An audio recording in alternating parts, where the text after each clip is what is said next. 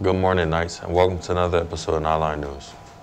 Broadcasting from the state-of-the-art facilities here at Knightline News headquarters, I am Jameer. And I am Jim. Today is Tuesday, May 2nd, and it is a day 2. And now, here's Russell with today's weather. Thank you, Jameer. Today's going to be a high of 54 degrees with a low of 43, and expected showers in the morning will become clouds this afternoon. And now, Jameer and Jim, what are some of the things happening here at AP that students should know about? Thank you, Russell. Important library announcement. The library will be closed today. Students, do not ask for a pass to use the library today. Becca's Blood Drive. Becca's Blood Drives will take place tomorrow, Wednesday, May 3rd. The event will be held in the auxiliary gym from 8 to 1. Please schedule an appointment to donate at this special blood drive. You'll feel good knowing you've helped change the lives of patients in need. Please remember to eat, drink, and bring a photo ID. If you would like to schedule an appointment, please contact Mr. Seif in room 224. Email dseif@sedstudent.org or contact an Interact Club member. Important announcement regarding the staff parking lot. The staff parking lot is strictly reserved for administration, staff, and faculty of Academy Park. If a student vehicle is discovered parked in the staff parking lot, it will be ticketed or towed. Important PBIS announcement. This announcement is about our upcoming positive behavior intervention and support PBIS Award Days at Academy Park High School this spring.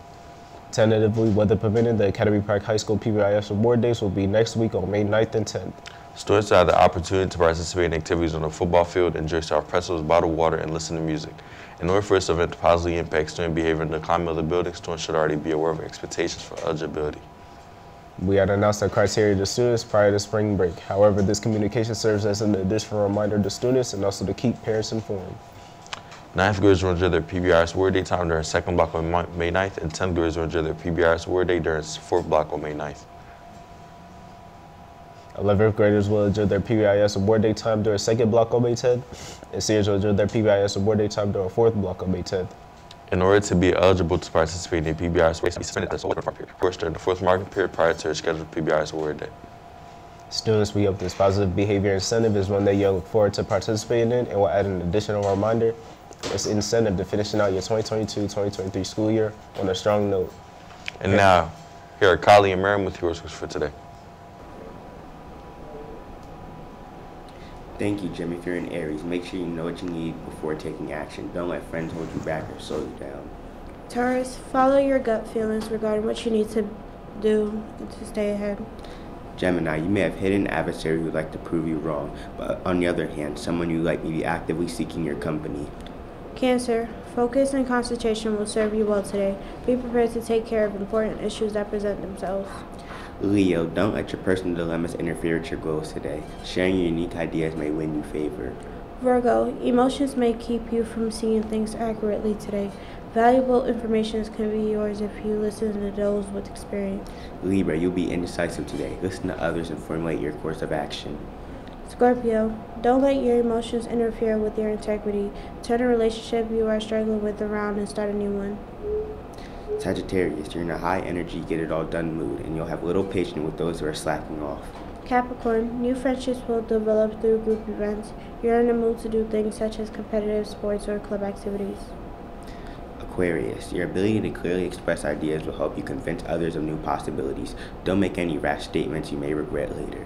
Pisces, things are looking good for you, so open your eyes and get to it. Additionally, make sure you are in control of your emotions. That is all for today's horoscopes. Now back to Jameer and Jim for more news. Thank you, Callie and Miriam. Hey students, remember not to find yourself in the house without a pass or with your hoods up.